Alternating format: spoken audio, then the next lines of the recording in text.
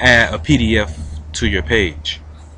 So let's say I got a page where I'm talking about something and I'm telling people, here, you can download this application and fill it out and mail it back or bring it in the office. So if I wanted to create that, this is how I would do it. So you're gonna click on this button right here. This is the add media button. It's a camera with a little music note. You're gonna click it right here, and it's gonna take you to the upload window.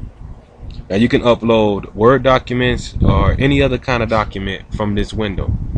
So you're gonna click browse.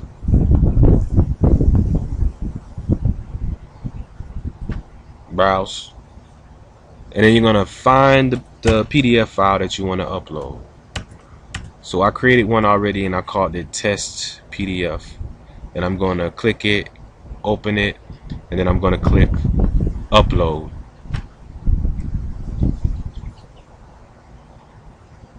Now after the document is uploaded, you're going to see it pop up right up underneath the uploader, and from this window right here is where you can name your the file that you're going to have people to download. So you can name it application PDF download, or you can name it whatever it is you want to name it.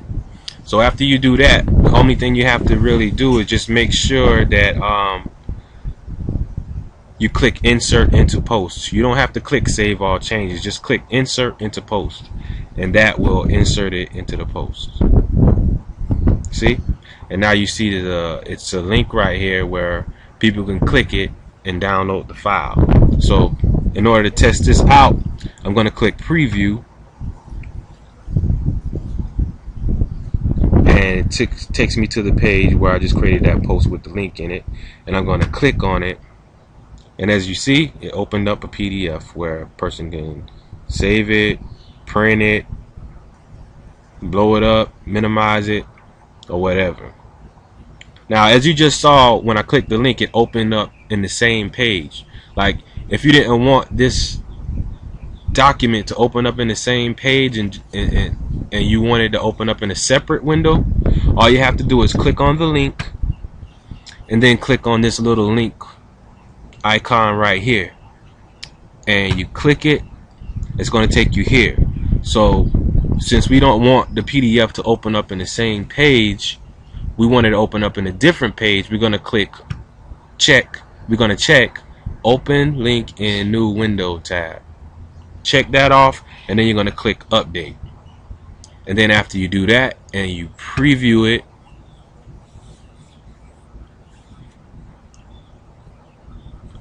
and you'll see that it's going to open up in a new tab. It opens up in a new tab, and you still have the other page open in the other window.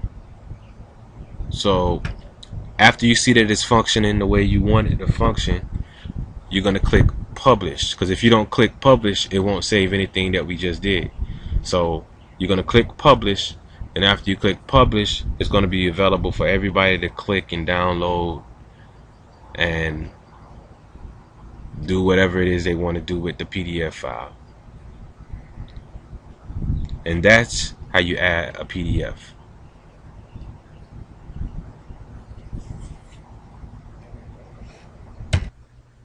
Once you've already uploaded a file to a page or a post, and let's say you wanted to add it somewhere else, the same file in another page or post, you don't have to continue to upload the same thing over and over again. Like, everything that you upload by clicking the media button is going to be stored inside of your media library. So go to media, click on library, and it'll open up this window right here, and this is called your media library window. And this is where you could either add different files, and you can store them on here if you wanted to, so you can upload them to your pages or posts later, or you can come here and you can view the files, or you can edit the files. So let's say if I wanted to edit the file, I can click on this and I can change the file's title. Let's say if this wasn't an application download, maybe it was a newsletter, I can change the name of it, and then I update it, clicking the update media button.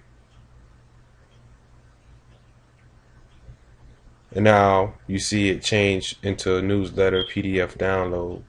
So anytime I get ready to make a post, all I gotta do is click on post and click on edit,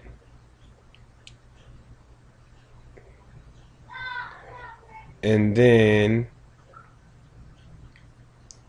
let's say I wanted to add that newsletter download into this post.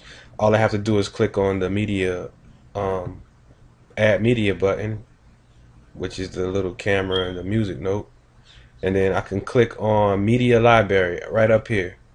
You click on this and it'll pull up all of the files that I've uploaded. So I can click show, and then let's say I wanted to insert the newsletter PDF into this post. All I have to do is click insert post. I didn't even have to upload it again. It's already there. So this is where your PDFs and your files and your documents are stored. So if I wanted to put this inside of the post, I just click insert.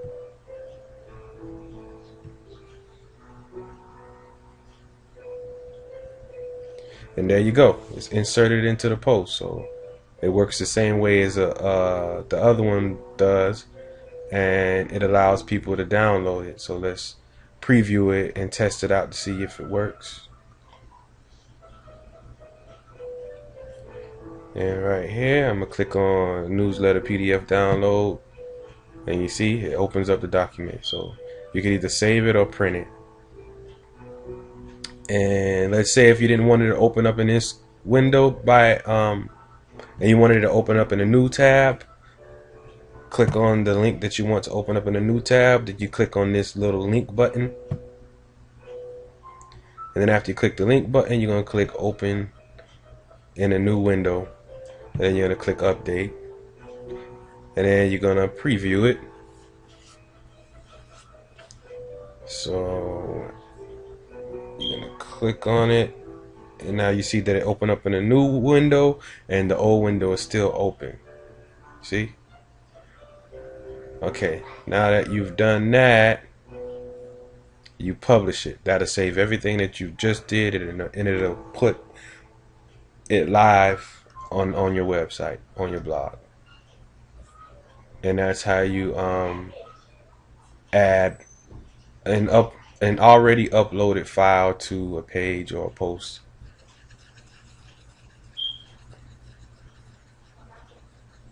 It could be a PDF, it could be a Word document, it could be a zip folder which contains multiple files. You can do all of that the same way you just did.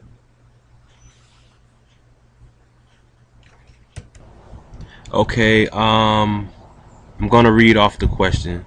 It says, when I go into a post, it says comment closed, so I cannot comment into any post.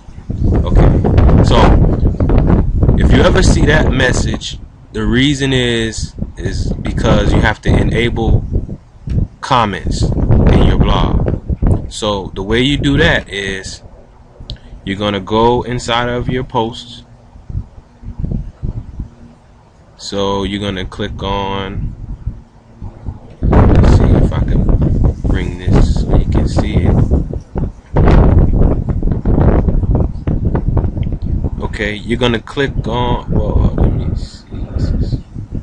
Okay, you're going to click on the post, and right at the bottom it's going to be a little tab that says discussion, and inside of that tab is where you're going to click to allow comments. And once you click that, you should no longer see comments are closed. So you click on it to allow comments, and if you don't want anybody to comment on your post or page, you uncheck it, and then they won't be able to make a comment on it. So that's how you enable that. And after you check off enable or allow comments, you got to remember